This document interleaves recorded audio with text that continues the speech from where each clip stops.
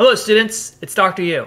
We're now into part 3 of our data visualization series on designing tables and graphs.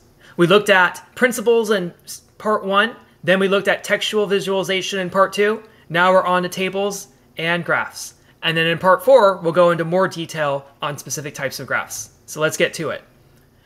The first things we're going to learn in this section is we're going to learn how do I design tables effectively. I know a lot of you in the MBA program especially present a lot of tables. Now, should you always present a lot of tables is another question we can talk about another day. But if you do have to present tables, how do you design those more effectively? Secondly, we're also going to look at what are the key parts to a graph. So if nothing else, you'll know what the key components are and what you need to be thinking about as you construct graphs. And as we critique graphs as well, you'll be able to refer to those parts. And then also, what are the steps to creating a graph? Now, it's just going to be an overview, a quick overview of what the steps are. And then in the next and final step of the series, we'll go into more specifics about particular graphs. Let's get to it. How do I design tables effectively? That's probably going to be your first question. Now, you're probably used to seeing tables like this. Tables with lots of grid lines. There's not really any design to it. And it's just really thick grid lines and all that stuff. Now, the first step to creating a table, if you want to make this table look better, is number one, I highly recommend removing lines and borders. Why? Because if you notice in the previous slide, those lines are pretty harsh and they just add a lot of separation. They're like little boxes. Employee 4 is very separate than Office Manager, which is very separate from Experience. I think with just good spacing in between everything, you can tell that these go together on a line, these go together on a line, and so forth. So I highly recommend removing lines and borders and just adding spacing, and everything will line up just fine. But secondly, you can always increase it a little bit more. So here, you just remove the lines and you can kind of see how the spaces looked. But then when you add a little bit more spacing, you can pretty much keep your eyes focused on a particular row and know what it means. So that automatically gets rid of some busyness. One common theme here is we're kind of doing Marie Kondo, does it spark joy, that kind of stuff, get rid of things that you don't need, tidying up with Marie Kondo, that show on Netflix, but now we're doing it with charts and graphs. The lines don't really add anything. If you have spaces here, the items can breathe more, you can still have those guiding that your eyes can still be guided pretty well because you have so much space between each item, and you just don't have that busyness there. But we're not done. We've increased the item spacing. Thirdly, we're going to want to align the items properly. Now notice here, we have text is aligned left. Numbers, especially multi-digit numbers, are aligned right. Now with 2-digit numbers, you technically have options. Some people say you should still align them right. I align these in center, so that's up to you. But whenever you have tables, you always left align text and you right align numbers. At least numbers bigger than 3 digits or bigger. But this number here, like this can go right or center. So align your items properly. What you don't do is center text in a table or anything like that. Next, you can add some design and color. Why? Because number one, it can help make some things more distinct from each other. But then number two, design and color are also going to be your highlighting mechanisms when we're presenting in the context of explanation. So here, what we did was we just added some green to the top part, made these a little bit bold, and did add lines at the top and bottom, because this is like going to be the bottom line / takeaway with the average down here. So we're going to want those things to stand out. When you want things to blend in, you make it the same color, you make all the elements concordant. So concordant means they're all the same. When you want certain things to stand out, you contrast them. You make certain things so different from each other that they're going to be noticed. So here, we're creating some contrast between particular elements. But next, we're going to want to label our table and add some sources. So this is mid-level manager salaries. You'll be amazed how often people forget to label their tables. So I don't know what exactly this is or what the tying theme is to this table. Now, this is not the thesis of the table. This is just a title to the table. And you have to know the difference between those two things. But also, you're going to have a source. Where do you get your numbers from? A lot of times I see students present numbers and I'm like, where'd you get those numbers from? And so you want to make sure you have a source so we know where it came from. Now, If you're the CFO, obviously the source is going to come from company records and all that. But if you're presenting tables from an outside source, then you got to make sure you can cite where this comes from. And notice that the source is just at the bottom. It doesn't take away from the table at all. But if you're just curious how I got these numbers, this is how I got them. But then sixthly, you want to highlight your point. In the context of presentation and in the context of explanation, where you are making an argument for something, you're going to want to highlight what it is you want me to notice. As an audience member, as somebody looking at this table, what is the thing right away that you want me to see and you want me to take away from this table? So when I look at this table and I see mid-level manager salaries, I'm going to be drawn here very quickly because of how it's highlighted, how it stands out from the rest. So automatically, I'm going to be looking at the average here because that's where you put the highlight. So therefore, if you're presenting about mid-level manager salaries and your argument is something about the average, like the average is high or the average is low or just whatever, this is the average and whatever you want to argue about the average, great, then you've set it up properly. But let's say your argument is something else. Your argument is perhaps that the office manager is underpaid, perhaps. Maybe you're saying, look, the office manager only makes 80K, whereas an assistant marketing director makes 89 and a lead designer makes 81. Hey, a lead designer makes more than the office manager. What's going on? Okay, so in any case, highlighting this is going to make me look here, and then this pre-attentive attribute. So you might see this in the readings and such, pre-attentive attributes. Before I even start making sense of the data, my eyes are already pre-attentively going to look here because you highlighted it. So as I'm presenting about why the office manager salary is insane or too low or too high or whatever, you have set it up so I will look here first, and then you are supporting yourself with that point, and you're directing the audience's attention. You're keeping the audience's attention singular by looking at that point. But you're still not done. So depending on if you want to talk about the average or if you're talking about a specific salary or both. So let's say you're giving a presentation and you want to start off by just highlighting the average. Okay, then highlight the average and then do your slide that way. Then go to your next slide. Now I want to highlight the office manager. Notice how an office manager, this is blah, blah, blah, blah, blah. So you just do different slides that highlight different things, and then you have kept the audience's attention single. But we're not done still yet. One more thing we got to do, and that is we need to write what our point is. I highly recommend doing the thesis data approach to data visualization. Write your thesis in one sentence, very precise sentence. Doesn't even have to be like a fully grammatical sentence. It can be in telegraphic writing, and put it at the top.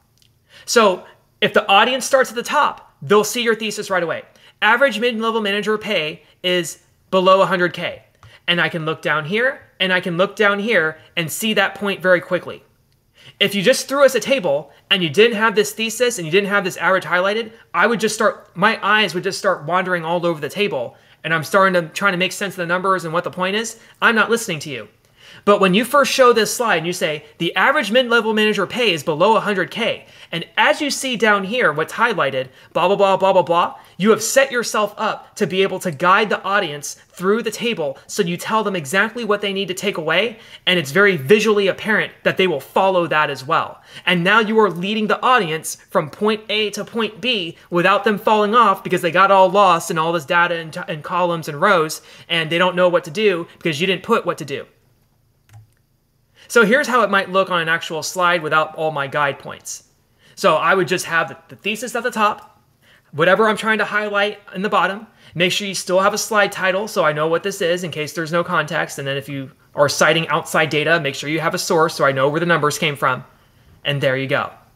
That's how you do a table. Now, you can make these tables even more fancy. So this is kind of low level still, even for me. Like I would still want to maybe add a background and then maybe do some things.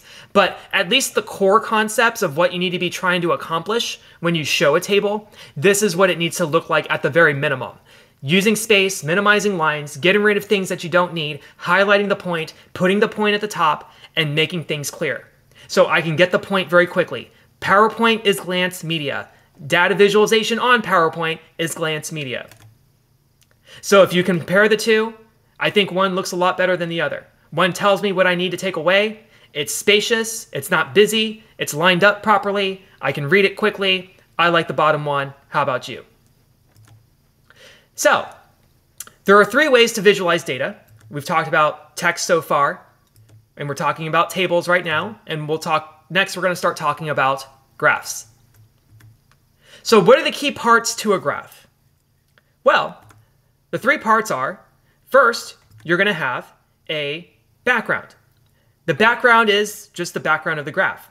You got to make sure that wherever your points and data points are, that this background is going to be something that will work with your data, not contrast badly with it. So that's an important part. This is where the data points are going to be laid out, and we have to make sure we can see it. But sometimes you have a theme to your PowerPoint, like you have a color theme or an object theme or something like that. And so you're going to want the background to jive with the theme. So you'll want to pick a background strategically that fits within the color scheme and such, but still doesn't also make it hard to read data points. So that's the first part, is the background. Then you have the actual data itself, the bars, the lines, the dots, whatever. And so those are going to be imposed on the background. And then your last part is the emphasis. What are you trying to emphasize? What is the point that you want us to notice? What is the point or thing you want me to see right away? The emphasis is going to be contrasted from the other parts of the graph. The emphasis is going to stand out to me. So when I first look at the graph, I'm going to see the emphasis right away.